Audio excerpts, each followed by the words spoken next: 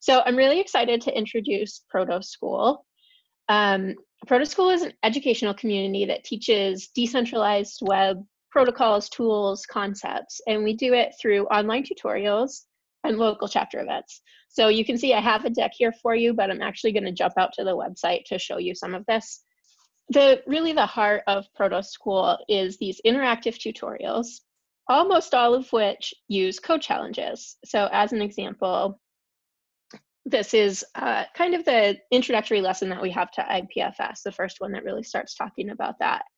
And you see that you introduce a new concept in each lesson, and then you're asking the user to complete a code challenge. So for example, with this one, I see that my goal is to add a node that has test one. So when I try to do that, so let's say I do it like this and hit submit.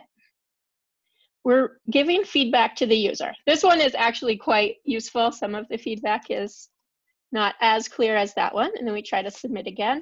We see that it works and we're invited to move on to the next lesson. So this is built in a way that we can do the lessons right in the browser, get feedback as we go. You may have noticed that it's also caching our code as we go. So if I return to this page later in the same browser, I'll have the same stuff stored here, or I can reset the code. And this makes it really easy for people to follow along. And you'll actually see that there's also a kind of status here of how far along I am in my lessons. You'll see whether you've completed one or it's in progress or so forth. So we're really excited about the format of the website. We have a few tutorials to start with. And I do just want to point out for anyone who's not yet familiar with IPFS or who are the decentralized web in general or knows people who are still trying to get their head around those concepts. This first lesson here on decentralized data structures is new and does not have any code challenges. So people who are not developers should be able to walk through it and just get some introduction to content addressing, CIDs, hashing, those kinds of concepts that make the decentralized work and help explain why we'd want to use it. So you'll notice that the content that we have right now on the website is primarily about IPFS, but this is meant to be a site that's about the decentralized web in general and various protocols. So whether that's IPFS, IPLD, libp2p, multi-formats, Filecoin, projects beyond that, we're really interested in helping people understand what's possible on the decentralized web and give them the tools they need to get started in an environment that's not intimidating.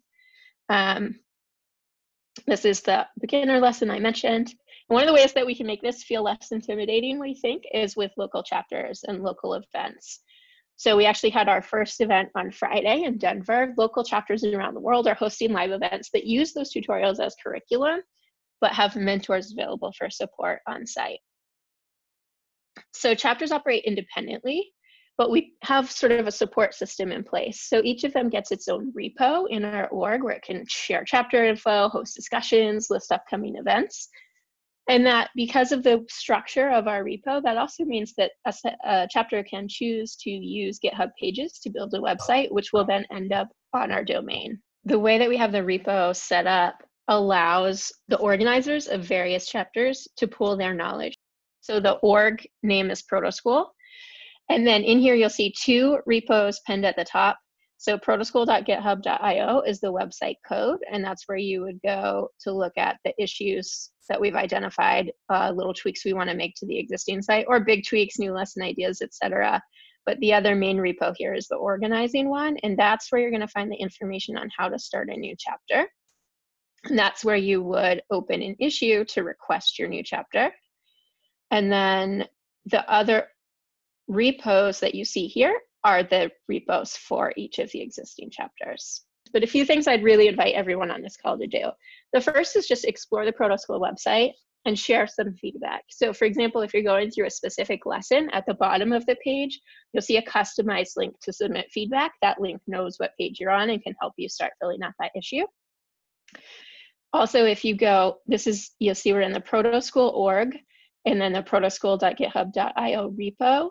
If you open a new issue, there are templates to help you do something like give lesson feedback, request a new feature, report a bug, and suggest a new tutorial. This is one of the things we need help with, is figuring out what are those next pieces of content. One of the ones we're excited to do next is a lesson that works with the file API so that people can see how to manipulate files as opposed to just seeing how to manipulate data objects. So that's one we're excited about, but we're open to new suggestions for tutorials and volunteers who are able to help us build those. And you can find information on the website under the build tab about how the tutorials are built. One of the biggest asks for people who are game is to start a local ProtoSchool chapter. But what does this entail? It's important to understand kind of what you're signing up for if you do that. So as a chapter organizer, you'll be organizing local chapter events, like I said, using the tutorials as curriculum and providing mentors. So organizing chapter events is a big piece of this, and you're running those events independently with the chapters. We're really committed to making sure that our chapters have autonomy to lead their events. You have a repo to maintain. That's a great place to use the issues as a place for discussions within your chapter. You can essentially add the people who come to your events as members of your repo as a way to then communicate them with easily, share announcements about events, etc. There is an overarching code of conduct for ProtoSchool to encourage us to create a vibrant and inclusive community where everyone's treated with respect and feels very welcome. But as a chapter organizer, it's your responsibility to make sure that your specific chapter, both the repo and the events, has a code of conduct that you're responsible for enforcing. And then this is optional but highly recommended, building a chapter website. As I mentioned, with GitHub pages, it would be very easy to do that and host it at our domain. But I can envision that there are some chapter organizers who will want to just use their repo as the website, just make a nice, complete README, use discussions there. There are some folks who might already be running a meetup. For example, I know we have IPFS meetup organizers around the world who might just use the repo and then link to their meetup page as the place where events would be announced. So it's up to you the format that you want to take with this, but note that chapter website is made easier by the GitHub Pages option. And you can find complete instructions for setting up a chapter in our GitHub repo. And then the other thing you can do is just help spread the word. So we're ProtoSchool on Twitter. You can help share the message and extend our reach there.